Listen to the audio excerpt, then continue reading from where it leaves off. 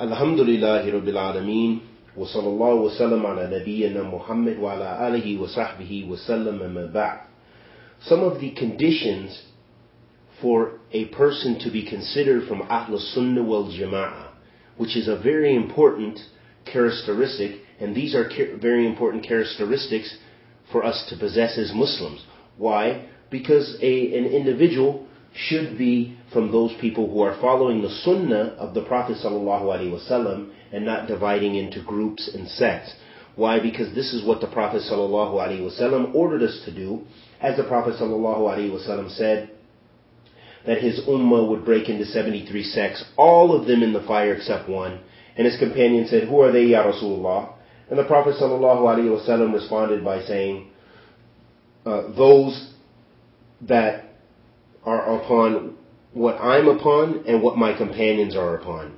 Or in another narration, he said the jamaa'h, he said the group.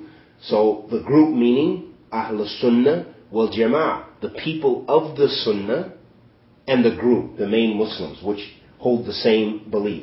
So here's some of the characteristics, as was mentioned by Sheikh Muhammad ibn Abdurrahman al-Khumais, hafidhullah ta'ala. So he said, from those conditions, he mentioned the first condition. He said, توحيد الله تعالى في ذاته وأسمائه وصفاته وأفعاله وصرف عبادة له دون غيره ظاهر وباطنا.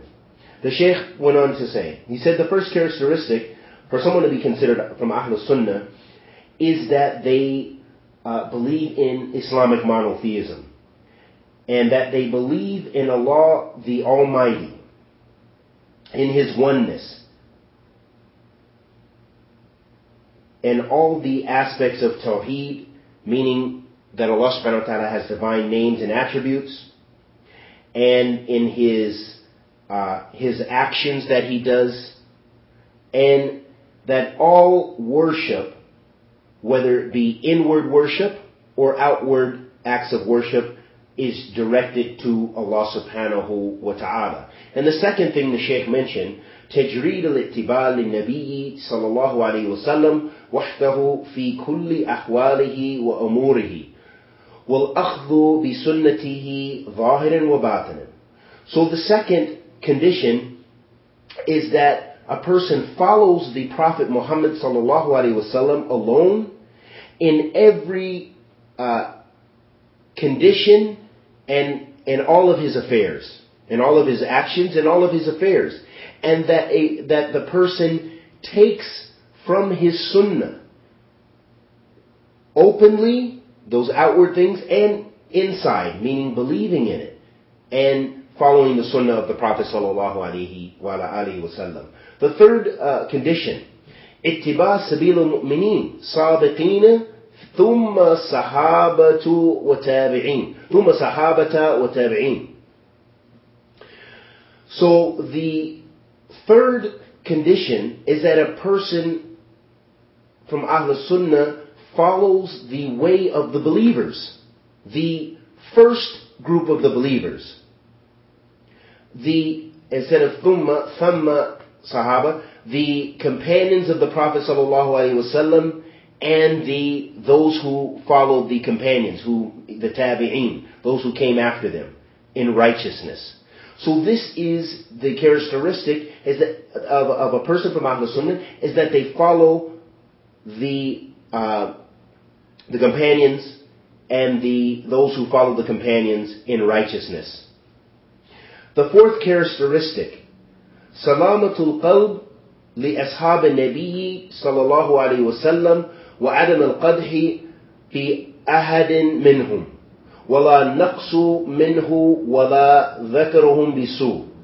So the fourth condition is that a person from Ahl Sunnah their heart is comforted and their heart is at peace regarding the companions of the Prophet Muhammad sallallahu alaihi wasallam radiyallahu ta'ala anhum ajma'in, and that one should not vilify or slander any single one of them, and not to even try to detract from their station or their position, to take away from their position and should never mention them with evil, with anything bad or negative. The fifth principle, الاعتراف بفضل صحابة وخصوصا الخلفاء الأربعة وعدم القدح في خلافة أي منهم وتقديمهم على غيرهم. And so the fifth characteristic that a person from Ahl Sunnah possesses is that they recognize the esteemed station of the companions of the Prophet ﷺ, and especially the four rightly guided Khalifate, meaning Abu Bakr, wa Umar, wa Uthman, wa Ali, radiyallahu ta'ala anhum ajma'een. And that a person should refrain from and stay away from ever vilifying or slandering any one of them and their rulership, their Khalifate. Speaking ill about them when they were the Khalifa. And taking away from their position, because they were the companions of the Prophet ﷺ, and the Prophet ﷺ let us know that they were the best of the community, the best of the ummah. And that we should hold them, that a person from Ahl Sunnah also puts the Sahaba and those Khalifate especially before anyone else in the religion. After the Prophet ﷺ, of course, and after the other prophets like Jesus, Moses, Abraham, all the way up to Adam alayhim after salatu wassalam.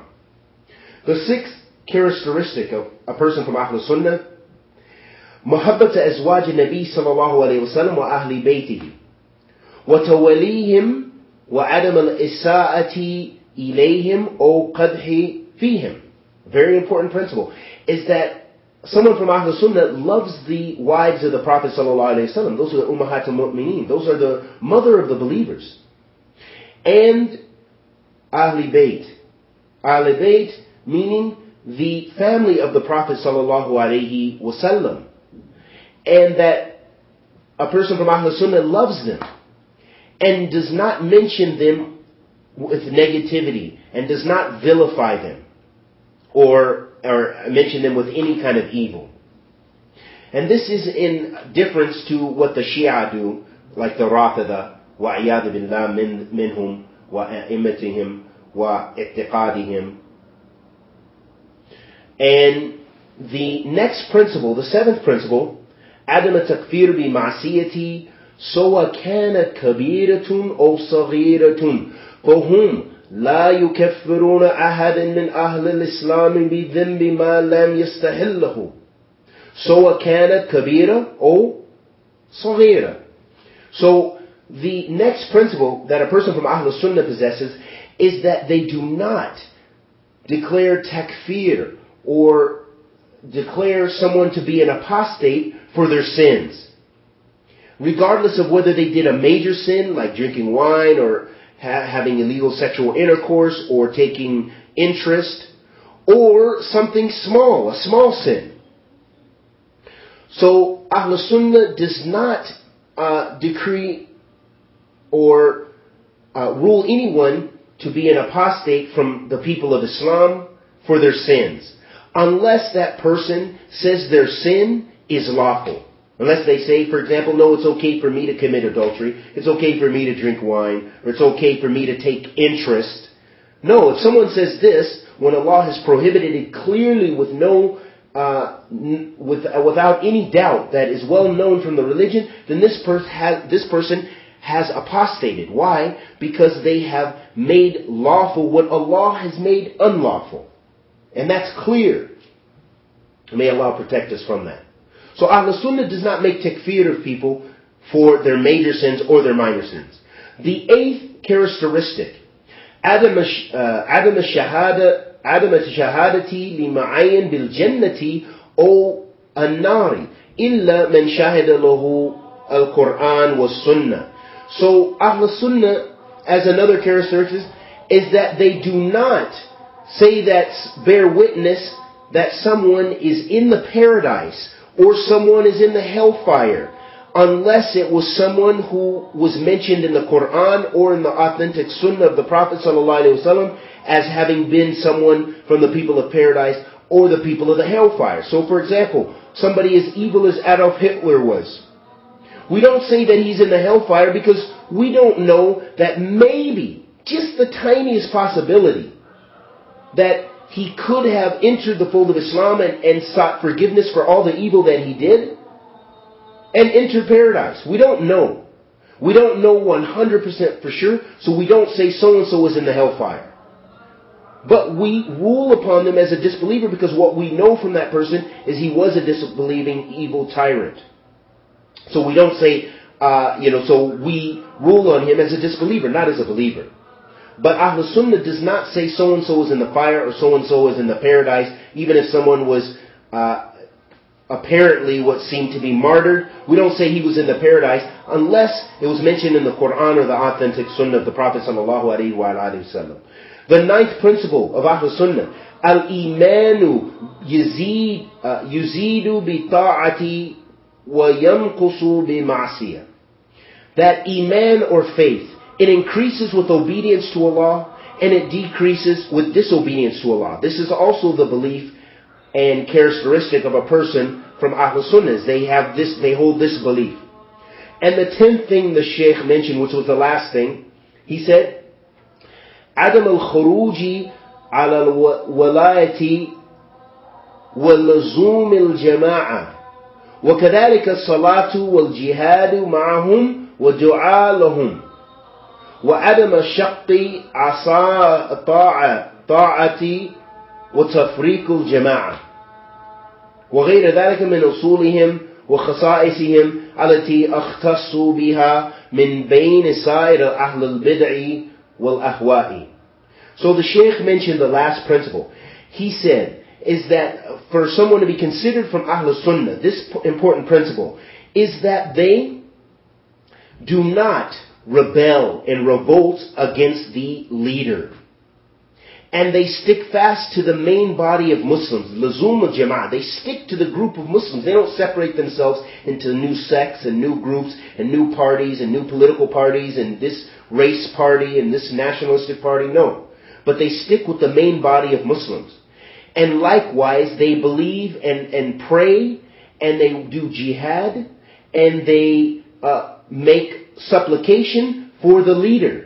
So they pray behind the leader, they do jihad with the leader, and they pray for him, even if he was a wicked leader, as long as he was still Muslim. And they do not break the handholds of obedience and dividing and cause divisions in the main body of Muslims. These are characteristics of Ahl Sunnah. And a first person to be considered by Ahl Sunnah. So if you want to judge yourself on this scale, or look at other individuals to be able to determine whether someone is from Ahl Sunnah or not, especially if you're going to take knowledge from them, then you need to look at these characteristics and see where they stand with these characteristics. And the Shaykh said, finally, he said, and other characteristics besides those that were mentioned that are specific to the foundation of Ahl Sunnah, which differs with Ahl Bid'ah, the people of innovation and the people of desires. And I ask Allah the Almighty to accept our good and forgive our evil and make us from Ahl Sunnah. Because Ahl Sunnah is not just simply a name, and may Allah subhanahu wa ta'ala guide us to be from amongst the people, Ahl Rasulullah sallallahu alayhi wa sallam, those people who follow the Prophet sallallahu alayhi wa sallam and who truly love him and love his companions and love the religion of Islam and love Allah subhanahu wa ta'ala. Oh Allah, please love us and please forgive us of our sins. Wa sallallahu wa sallam ala nabiyyina Muhammad.